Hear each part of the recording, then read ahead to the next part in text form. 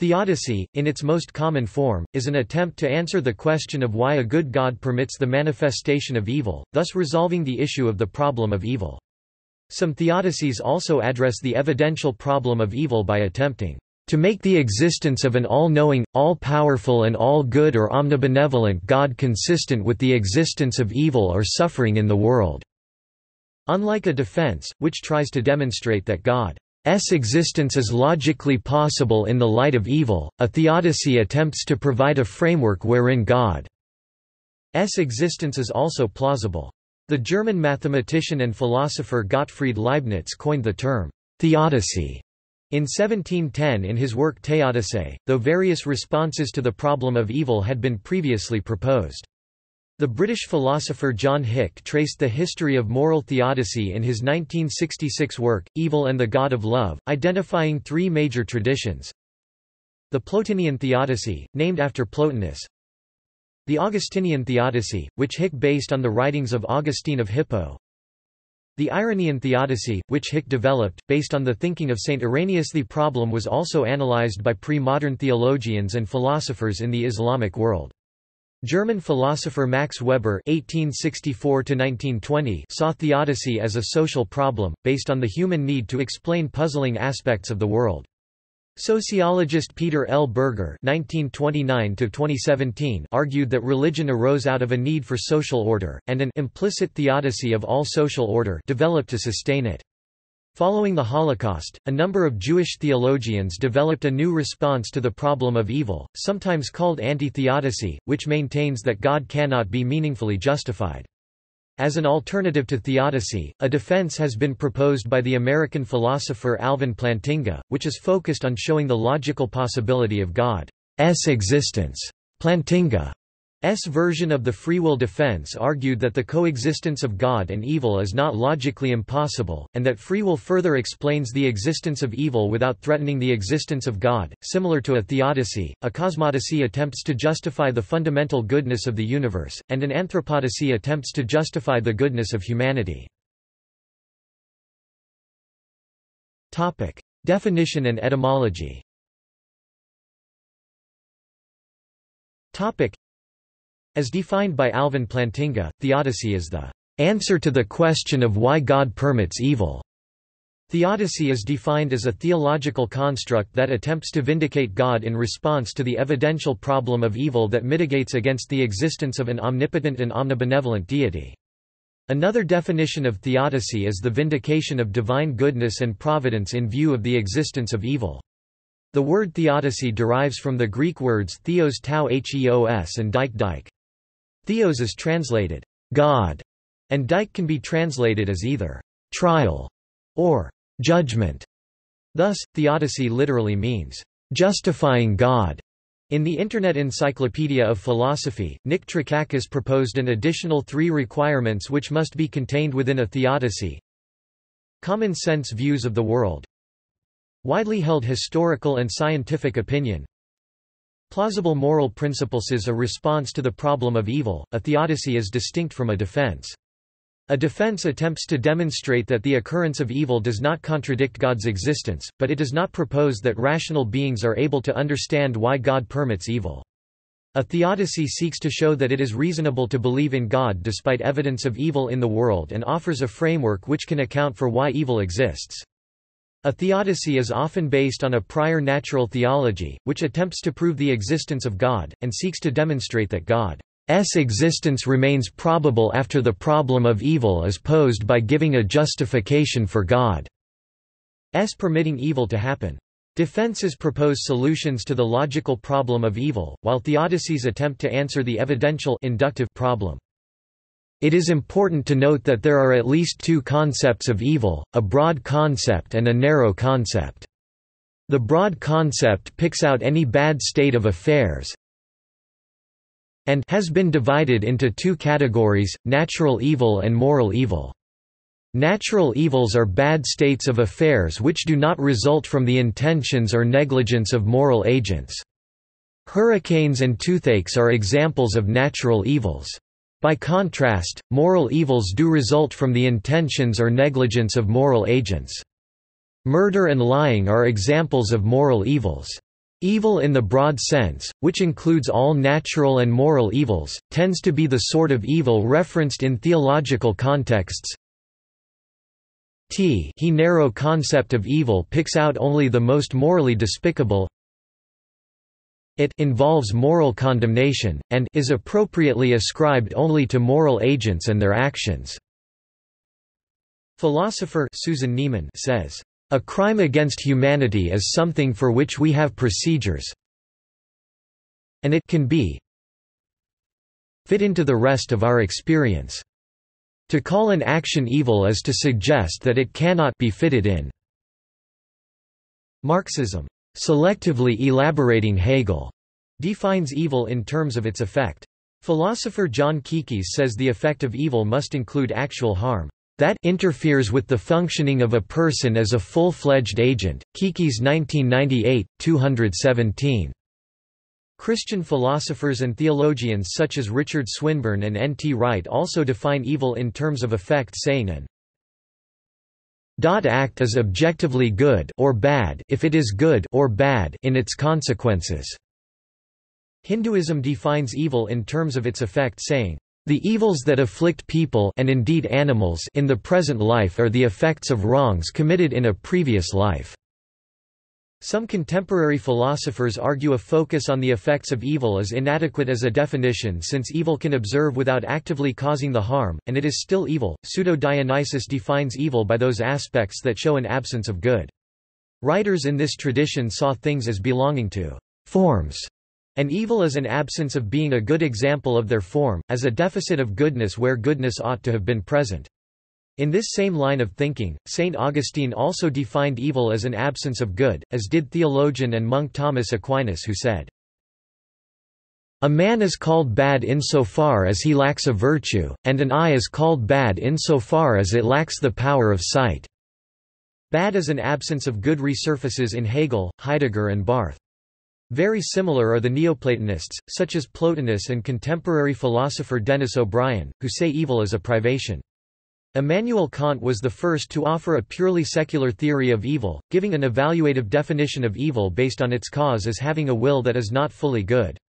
Kant has been an important influence on philosophers like Hannah Arendt, Claudia Card, and Richard Bernstein. Hannah Arendt uses the term radical evil to denote a new form of wrongdoing which cannot be captured by other moral concepts. The Muslim also provides an evaluative definition of evil, saying it is the result of the world not being fully Muslim. Claudia Card says evil is excessive wrongdoing. Others like Hillel Steiner say evil is qualitatively not quantitatively distinct from mere wrongdoing. Locke, Hobbes and Leibniz define good and evil in terms of pleasure and pain. Others such as Richard Swinburne find that definition inadequate, saying, "The good of individual humans consists less than pre greater than in their having free will the ability to develop character, to show courage and loyalty, to love, to be of use, to contemplate beauty and discover truth. All that good cannot be achieved without suffering along the way."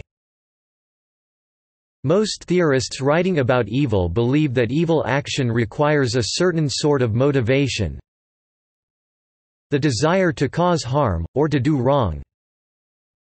Pleasure Steiner 2002, the desire to annihilate all being Eagleton 2010, or the destruction of others for its own sake Cole 2006.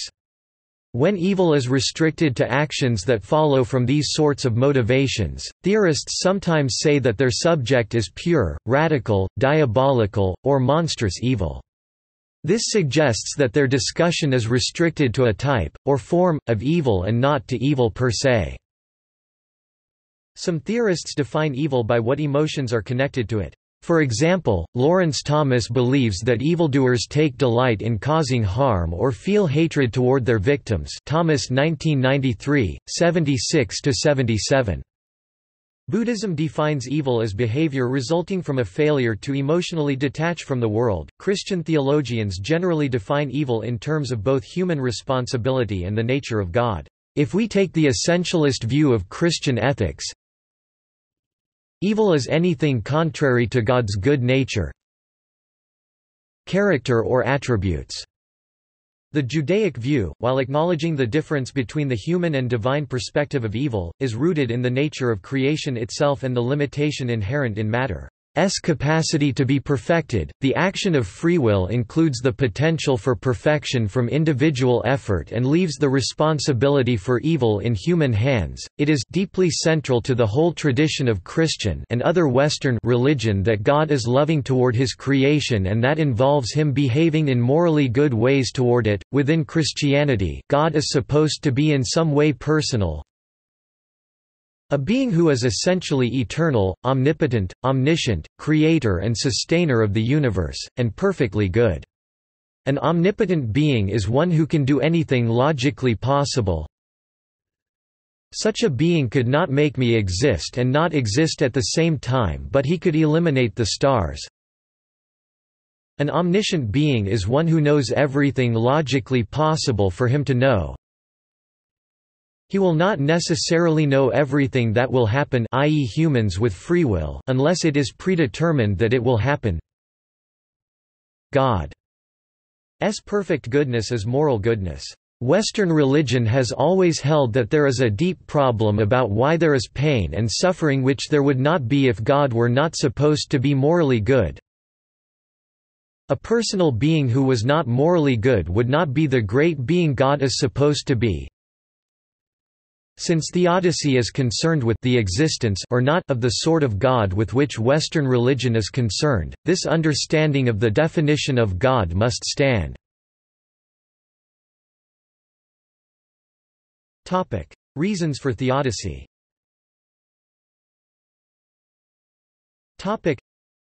German philosopher Max Weber interpreted theodicy as a social problem, and viewed theodicy as a problem of meaning. Weber argued that, as human society became increasingly rational, the need to explain why good people suffered and evil people prospered became more important because religion casts the world as a meaningful cosmos. Weber framed the problem of evil as the dilemma that the good can suffer and the evil can prosper, which became more important as religion became more sophisticated. He identified two purposes of theodicy: to explain why good people suffer, a theodicy of suffering, and why people prosper, a theodicy of good fortune. A theodicy of good fortune seeks to justify the good fortune of people in society. Weber believed that those who are successful are not satisfied unless they can justify why they deserve to be successful. For theodicies of suffering, Weber argued that three different kinds of theodicy emerged: predestination, dualism, and karma, all of which attempt to satisfy the human need for meaning, and he believed that the quest for meaning, when considered in light of suffering, becomes the problem of suffering. Sociologist Peter L. Berger characterized religion as the human attempt to build order out of a chaotic world. He believed that humans could not accept that anything in the world was meaningless and saw theodicy as an assertion that the cosmos has meaning and order, despite evidence to the contrary. Berger presented an argument similar to that of Weber, but suggested that the need for theodicy arose primarily out of the situation of human society. He believed that theodicies existed to allow individuals to transcend themselves, denying the individual in favor of the social order. Philosopher Richard Swinburne says, "Most theists need a theodicy, they need an account of reasons why God might allow evil to occur. Without a theodicy, evil counts against the existence of God." History.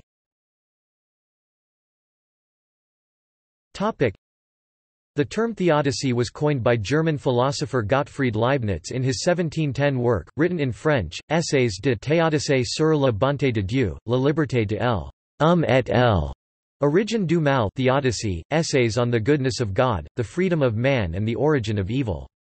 Leibniz Theodicy was a response to skeptical Protestant philosopher Pierre Bayle, who wrote in his work Dictionnaire historique et critique that, after rejecting 3 attempts to solve it, he saw no rational solution to the problem of evil.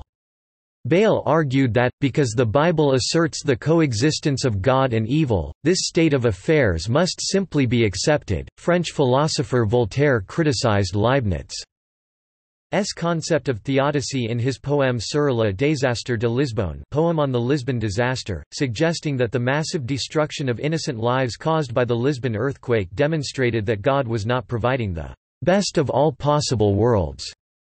Voltaire also includes the earthquake theodicy theme in his novel Candide. In the Catholic Encyclopedia 1914, Konstantin Kempf argued that, following Leibniz's work, philosophers called their works on the problem of evil theodicies, and philosophy about God was brought under the discipline of theodicy.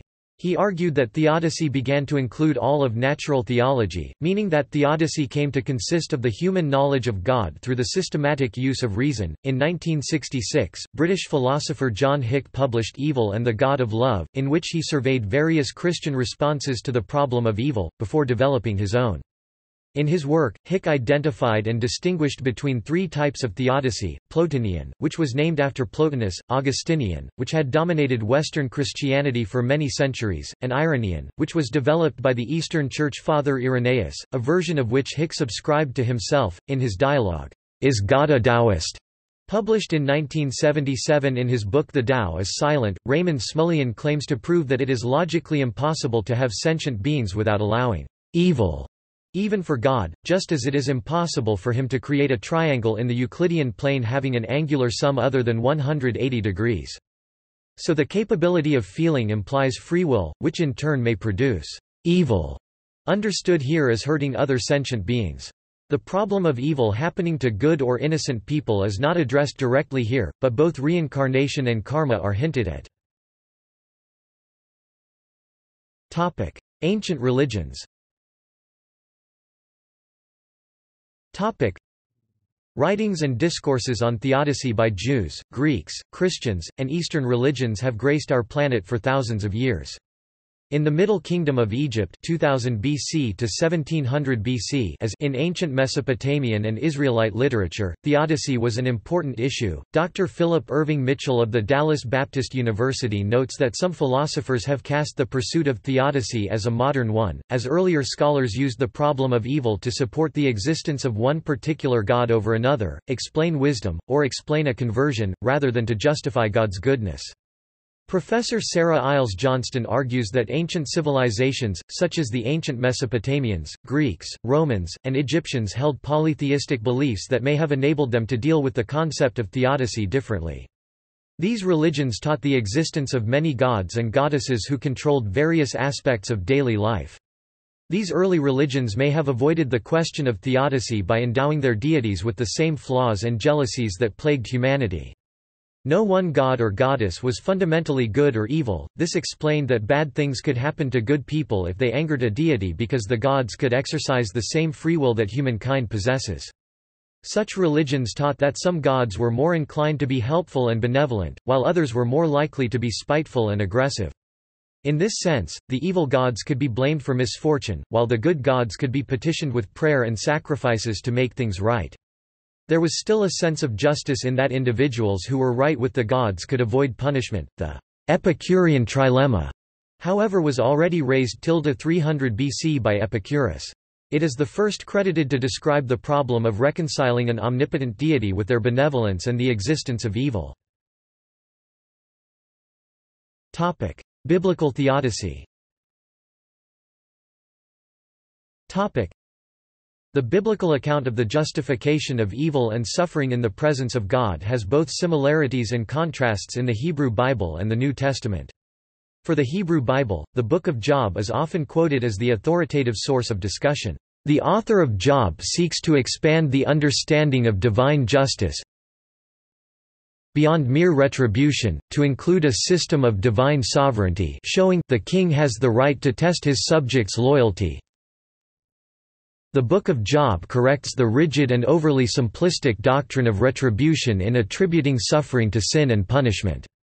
It closes with a focus on the bond between Creator and creation, on placing one's trust in that, and on hope rooted in belief that God is in ultimate control. It is generally accepted that God's responsive speeches in Job do not directly answer Job's complaints. God does not explain himself or reveal the reason for Job's suffering to him, instead Yahweh's speeches focus on increasing Job's overall understanding of his relationship with God. This exemplifies biblical theodicy. There is general agreement among Bible scholars that the Bible does not admit of a singular perspective on evil. Instead, we encounter a variety of perspectives. Consequently, the Bible focuses on moral and spiritual remedies, not rational or logical justifications. It is simply that the Bible operates within a cosmic, moral and spiritual landscape rather than within a rationalist, abstract, ontological landscape. This is in evidence in Yahweh's first and second speech in Job. Yahweh's first speech concerns human ignorance and God's authority. Job had seen himself at the center of events, lamenting that God has singled him out to oppress. God responds that Job is not the center, Yahweh is, his kingdom is complex, he governs on a large scale, and has the right to exercise divine authority. Since God is the rightful owner of everything in the universe, Job cannot justly accuse him of wrongful deprivation. Yahweh's second speech is against human self-righteousness. Job has vehemently accused God of thwarting justice as the omnipotent tyrant, the cosmic thug. Some scholars interpret Yahweh's response as an admission of failure on his part, but he goes on to say he has the power and in his own timing will bring justice in the end. Isaiah is generally recognized as one of the most progressive books of the prophetic corpus. Hebrew Bible scholar Marvin A. Sweeney says, a unified reading of Isaiah places the question of theodicy at the forefront, with three major dimensions of the question: Yahweh's identification with the conqueror, Yahweh's decree of judgment against Israel without possibility of repentance, and the failure of Yahweh's program to be realized by the end of the book. Christian theologians read some passages in Isaiah differently. In either case, suffering is understood as having transcendent meaning. Human agency can give particular instances of suffering a mystical significance that transforms it into something productive. Theodicy in the book of Ezekiel and also in Jeremiah chapter 31 verses 29 to 30 confronts the concept of personal moral responsibility. The main point is stated at the beginning and at the end: the soul that sins shall die, and is explicated by a case history of a family traced through 3 generations. It is not about heredity but is about understanding divine justice in a world under divine governance. Theodicy in the minor prophets differs little from that in Isaiah, Jeremiah, and Ezekiel. For example, the first chapter of Habakkuk raises questions about Yahweh's justice, laments God's inaction in punishing injustice, and looks for God's action in response, then objects to what God chooses. Instead of engaging in debate, God gives Habakkuk a vision of the future which includes 5 oracles that form a theodicy. 1. God has a plan and has appointed a time for judgment. It may be slow in coming as humans see things, but it will come. 2. The woe oracles confront the prevalence of evil in the world and the justice those acts have earned. 3. The vision of the manifestation of God as a recognition of God's power to address these issues. 4. God as a warrior will fight for his people. 5. The song of triumph says the faithful will prevail by holding to trust and hope. Joel and the other minor prophets demonstrate that theodicy and eschatology are connected in the Bible. Psalm chapter 73 presents the internal struggle created by personal suffering and the prosperity of the wicked. The writer gains perspective when he enters the sanctuary of God 16-17, seeing that God's justice will eventually prevail. He reaffirms his relationship with Yahweh, is ashamed of his resentment, and chooses trust. Psalm chapter 77 contains real outspokenness to God as well as determination to hold onto faith and trust. For the Christian, the scriptures assure him or her that the allowance of evil is for a good purpose based on relationship with God. Some of the good cannot be achieved without delay and suffering, and the evil of this world is indeed necessary for the achievement of those good purposes. God has the right to allow such evils to occur, so long as the goods are facilitated and the evils are limited and compensated in the way that various other Christian doctrines of human free will, life after death, the end of the world, etc. affirm. The good states which according to Christian doctrine God seeks are so good that they outweigh the accompanying evils. This is somewhat illustrated in the book of Exodus when Pharaoh is described as being raised up that God's name be known in all the earth. Exodus chapter 9 verse 16. This is mirrored in Romans 9th chapter, where Paul appeals to God's sovereignty as sufficient explanation, with God's goodness experientially known to the Christian. Augustinian theodicy. The Protestant and Reformed reading of Augustinian theodicy, as promoted primarily by John Hick, is based on the writings of Augustine of Hippo, a Christian philosopher and theologian who lived from AD 354 to 430. The Catholic pre-Reformation formulation of the same issue is substantially different and is outlined below.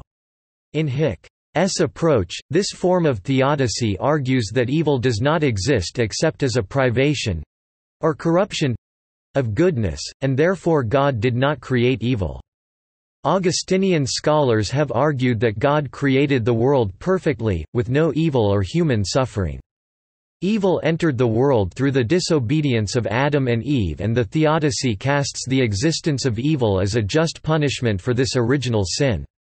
The theodicy argues that humans have an evil nature inasmuch as it is deprived of its original goodness, form, order, and measure due to the inherited original sin of Adam and Eve, but still ultimately remains good due to existence coming from God, for if a nature was completely evil, deprived of the good, it would cease to exist.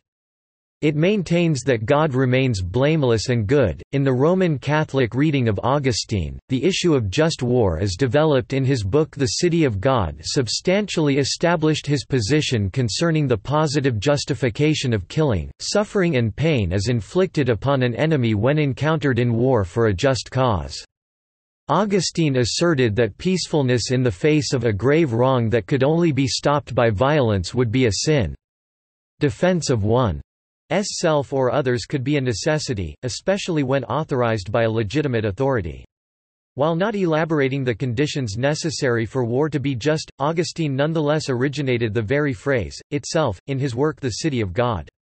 In essence, the pursuit of peace must include the option of fighting with all of its eventualities in order to preserve peace in the long term.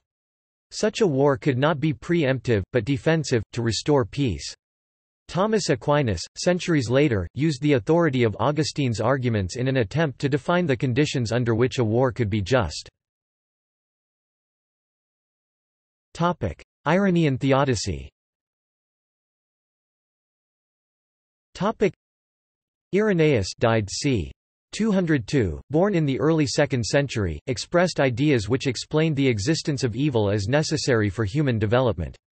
Irenaeus argued that human creation comprised two parts: humans were made first in the image, then in the likeness, of God.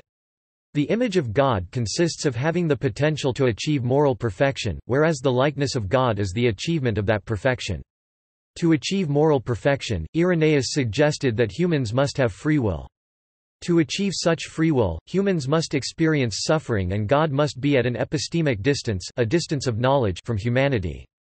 Therefore, evil exists to allow humans to develop as moral agents. In the 20th century, John Hick collated the ideas of Irenaeus into a distinct theodicy. He argued that the world exists as a veil of soul-making, a phrase that he drew from John Keats, and that suffering and evil must therefore occur. He argued that human goodness develops through the experience of evil and suffering. Origenian theodicy. In direct response to John Hick's description of theodicy, Mark Scott has indicated that neither Augustine of Hippo nor Irenaeus of Lyons provide an appropriate context for the discussion of Hick's theistic version of theodicy. As a theologian among the Church Fathers who articulated a theory of apokatastasis or universal reconciliation, Origen of Alexandria provides a more direct theological comparison for the discussion of Hick's presentation of universal salvation and theodicy. Neither Irenaeus nor Augustine endorsed a theology of universal salvation in any form comparable to that of John Hick. Relatively minor theodicies.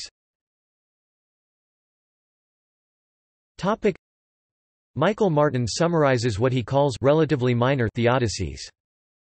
The finite God theodicy maintains that God is all-good, omnibenevolent, but not all-powerful, omnipotent. The best of all possible worlds theodicy, a traditional theology, argues that the creation is the best of all possible worlds. The original sin theodicy holds that evil came into the world because of humanity's original sin. The ultimate harmony theodicy justifies evil as leading to good long-range consequences. The degree of desirability of a conscious state theodicy has been reckoned a complex theodicy. It argues that a person's state is deemed evil only when it is undesirable to the person. However, because God is unable to make a person's state desirable to the person, the theodic problem does not exist. The reincarnation theodicy believes that people suffer evil because of their wrong-doing in a previous life. The contrast theodicy holds that evil is needed to enable people to appreciate or understand good. The warning theodicy rationalizes evil as God's warning to people to mend their ways. Islamic world. Mu'tazila theologians approached the problem of theodicy within a framework of moral realism, according to which the moral value of acts is accessible to unaided reason, so that humans can make moral judgments about divine acts. They argued that the divine act of creation is good despite existence of suffering, because it allows humans a compensation of greater reward in the afterlife. They posited that individuals have free will to commit evil and absolved God of responsibility for such acts. God's justice thus consists of punishing wrongdoers. Following the demise of Mu'tazila as a school, their theodicy was adopted in the Zaydi and Twelver branches of Shia Islam. Most Sunni theologians analyzed theodicy from an anti-realist metaethical standpoint. Ash'ari theologians argued that ordinary moral judgments stem from emotion and social convention, which are inadequate to either condemn or justify divine actions.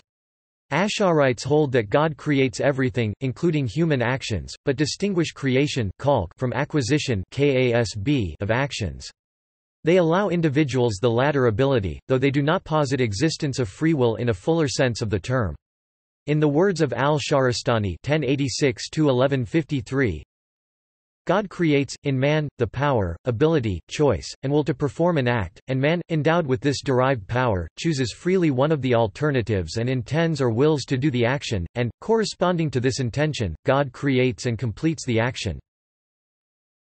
Ash'ari theology, which dominated Sunni Islam from the 10th to the 19th century, also insists on ultimate divine transcendence and teaches that human knowledge regarding it is limited to what has been revealed through the prophets, so that on the question of God's creation of evil, revelation has to accepted bila kayfa without asking how. Ibn Sina, the most influential Muslim philosopher, analyzed theodicy from a purely ontological, Neoplatonic standpoint, aiming to prove that God, as the absolutely good first cause, created a good world.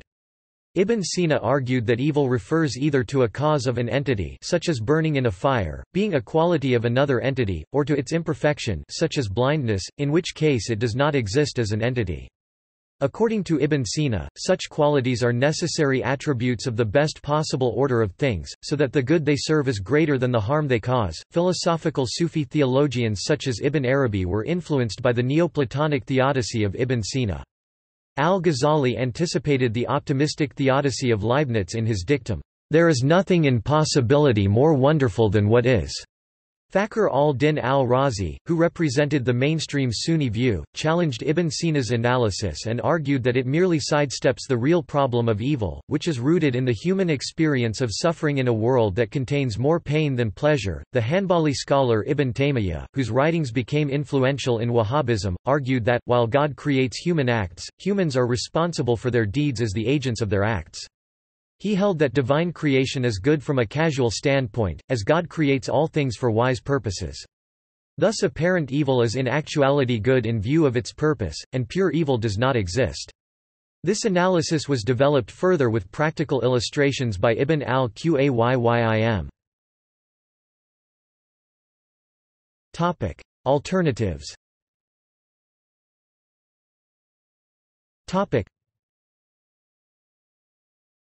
Topic. Jewish anti-theodicy. In 1998, Jewish theologian Zachary Braderman coined the term anti-theodicy in his book God After Auschwitz to describe Jews, both in a biblical and post-Holocaust context, whose response to the problem of evil is protest and refusal to investigate the relationship between God and suffering. An anti-theodicy acts in opposition to a theodicy and places full blame for all experience of evil onto God, but must rise from an individual's belief in and love of God. Anti-theodicy has been likened to Job's protests in the Book of Job. Braderman wrote that an anti-theodicy rejects the idea that there is a meaningful relationship between God and evil or that God could be justified for the experience of evil. The Holocaust prompted a reconsideration of theodicy in some Jewish circles. French Jewish philosopher Emmanuel Levinas, who had himself been a prisoner of war in Nazi Germany, declared theodicy to be blasphemous, arguing that it is the source of all immorality, and demanded that the project of theodicy be ended. Levinas asked whether the idea of absolutism survived after the Holocaust, which he proposed it did. He argued that humans are not called to justify God in the face of evil, but to attempt to live godly lives. Rather than considering whether God was present during the Holocaust, the duty of humans is to build a world where goodness will prevail. Professor of theology David R. Blumenthal, in his book Facing the Abusing God, supports the theology of protest, which he saw as presented in the play, The Trial of God. He supports the view that survivors of the Holocaust cannot forgive God and so must protest about it. Blumenthal believes that a similar theology is presented in the Book of Job, in which Job does not question God's existence or power, but his morality and justice. Other prominent voices in the Jewish tradition commenting on the justification of God in the presence of the Holocaust have been the Nobel Prize-winning author Elie Wiesel and Richard L. Rubinstein in his book The Cunning of History. Rabbi Menachem Mendel Schneerson, the seventh Rebbe of Chabad Lubavitch, sought to elucidate how faith or trust, emunah in God defines the full, transcendental preconditions of anti-theodicy.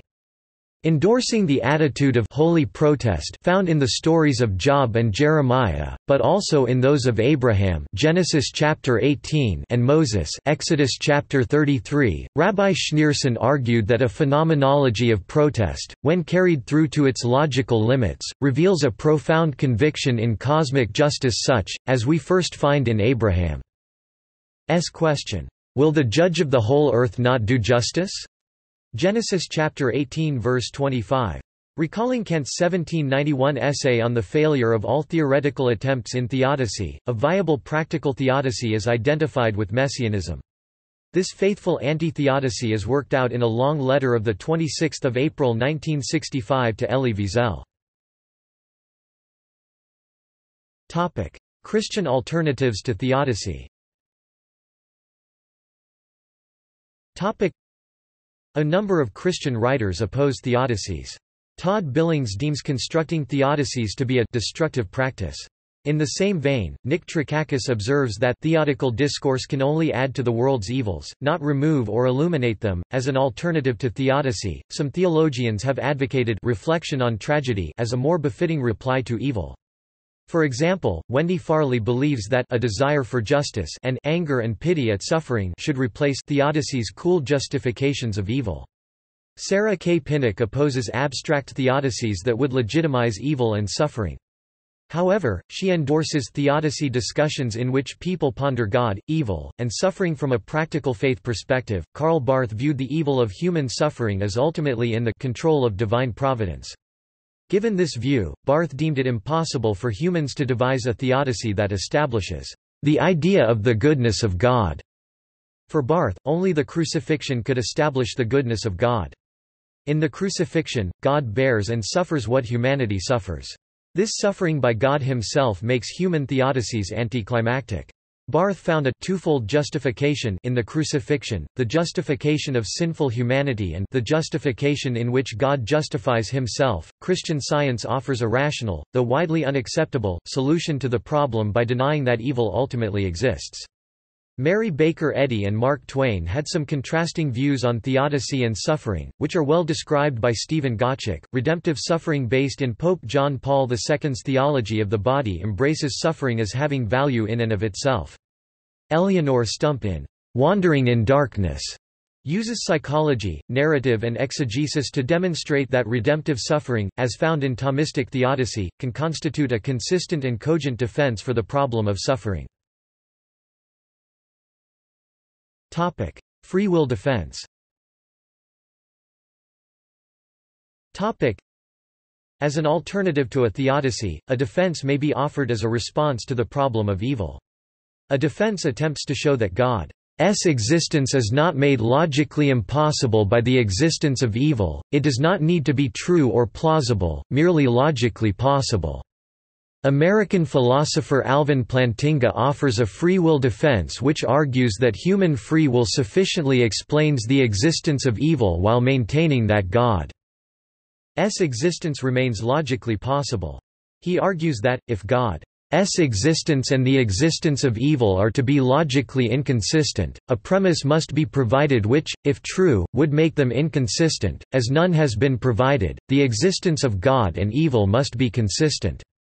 Free will furthers this argument by providing a premise which, in conjunction with the existence of evil, entails that God's existence remains consistent. Opponents have argued this defense is discredited by the existence of non-human related evils such as droughts, tsunamis and malaria.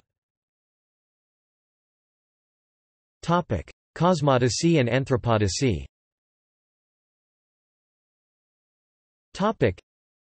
A cosmodicy attempts to justify the fundamental goodness of the universe in the face of evil, and an anthropodicy attempts to justify the fundamental goodness of human nature in the face of the evils produced by humans. Considering the relationship between theodicy and cosmodicy, Johannes van der Ven argued that the choice between theodicy and cosmodicy is a false dilemma.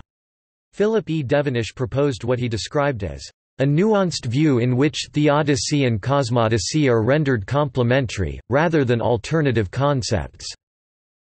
Theologian J. Matthew Ashley described the relationship between theodicy, cosmodicy and anthropodicy. In classical terms, this is to broach the problem of theodicy, how to think about God in the face of the presence of suffering in God's creation. After God's dethronement as the subject of history, the question rebounds to the new subject of history, the human being. As a consequence, theodicy becomes anthropodicy, justifications of our faith in humanity as the subject of history, in the face of the suffering that is so inextricably woven into the history that humanity makes. Essential kenosis. Essential kenosis is a form of process theology, also known as open theism, that allows one to affirm that God is almighty, while simultaneously affirming that God cannot prevent genuine evil. Because out of love God necessarily gives freedom, agency, self-organization, natural processes, and law-like regularities to creation, God cannot override, withdraw, or fail to provide such capacities. Consequently, God is not culpable for failing to prevent genuine evil. Thomas J. Ord's work explains this view most fully. Gijsbergen van den Brink effectively refutes any view which says God has restricted his power because of his love, saying it creates a metaphysical dualism, and it would not alleviate God's responsibility for evil because God could have prevented evil by not restricting himself. Van den Brink goes on to elaborate an explanation of power and love within the Trinitarian view, which equates power and love, and what he calls the power of love, as representative of God's involvement in the struggle against evil. See also Dystheism, Misotheism, Problem of Hell, Global Justice. References. Bibliography. Adams, Marilyn McCord, 1999. Horrendous Evils and the Goodness of God. Cornell University Press. ISBN 978-0-80148-686-9. Ashley, J. Matthew, 2010. Reading the Universe Story Theologically, The Contribution of a Biblical Narrative Imagination.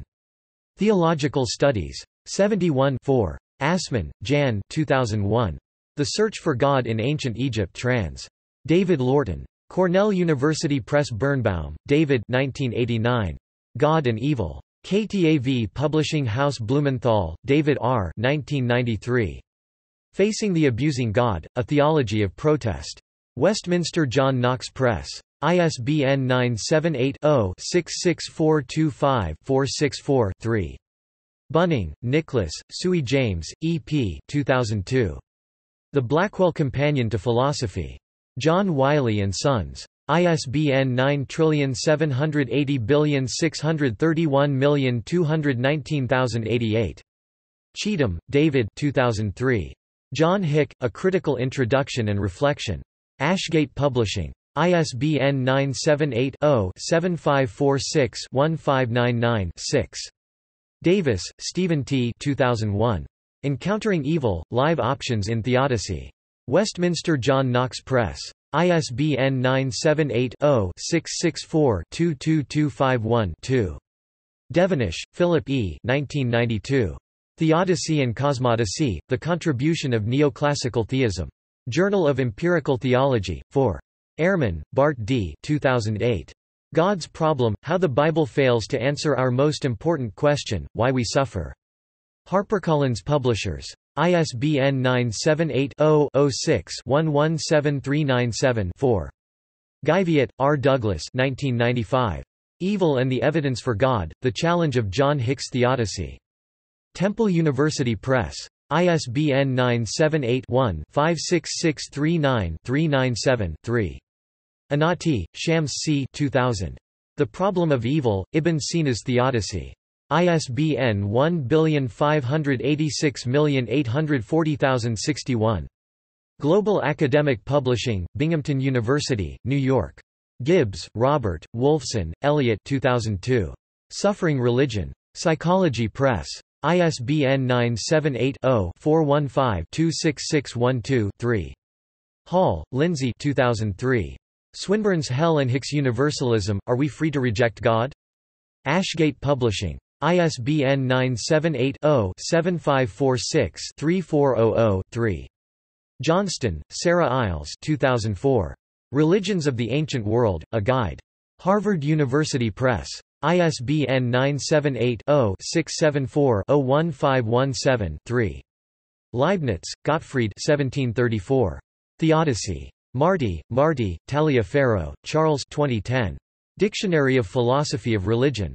Continuum International Publishing Group. ISBN 978-1-4411-1197-5. McGrath, Alistair 1995. The Blackwell Encyclopedia of Modern Christian Thought. Wiley Blackwell. ISBN 978-0-631-19896-3. Neiman, Susan. Evil in Modern Thought, An Alternative History of Philosophy, 2002, Princeton University Press. Revised edition, 2015. Ord, Thomas J. 2015, The Uncontrolling Love of God. InterVarsity Academic. ISBN 978-0830840847. Patterson, David, Roth, John 2005. Fire in the Ashes, God, Evil, and the Holocaust. University of Washington Press. ISBN 978-0-295-98547-3. Pinnock, Sarah Catherine 2002.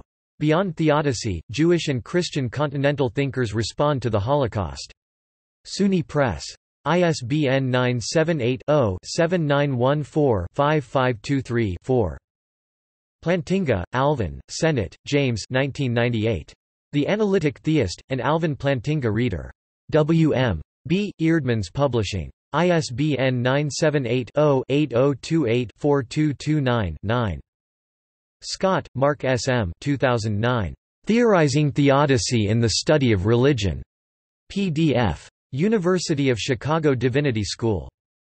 Sharma, Arvind 2006. A Primal Perspective on the Philosophy of Religion. Springer. ISBN 978-1-4020-5013-8. Smulyan, Raymond 1977. The Tao is Silent. Harper. ISBN 978-0-06-067469-4. Stump, Eleanor 1999. Philosophy of Religion, The Big Questions. Wiley Blackwell. ISBN 978-0-631-20604-0. Svensson, Lars Fr. H. Pierce, Carrie A. 2010. A Philosophy of Evil. Dalkey Archive Press. ISBN 1-56478-571-8. Swedberg, Richard 2005. The Max Weber Dictionary, Key Words and Central Concepts. Stanford University Press. ISBN 978-0-80475-095-0. Van der Ven, Johannes A. 1989. Theodicy or Cosmodicy, A False Dilemma? Journal of Empirical Theology, 2 1. Wu, B. Hoon 2014. Is God the Author of Sin? Jonathan Edwards's Theodicy. Puritan Reformed Journal. 6 1, 98–123. Woodhead, Linda 2001. Peter Berger and the Study of Religion. Routledge. ISBN 978-0-41521-532-9. External links.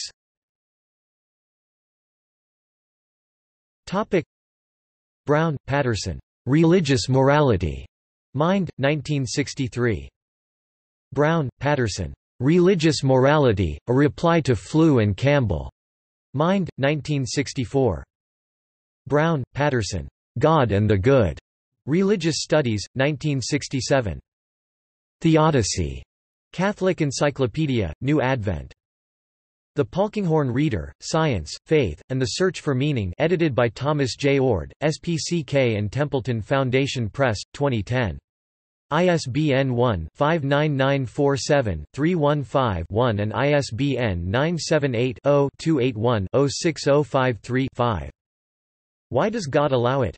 Article discussing men's responsibility on the one hand and his powerlessness regarding natural disasters on the other hand.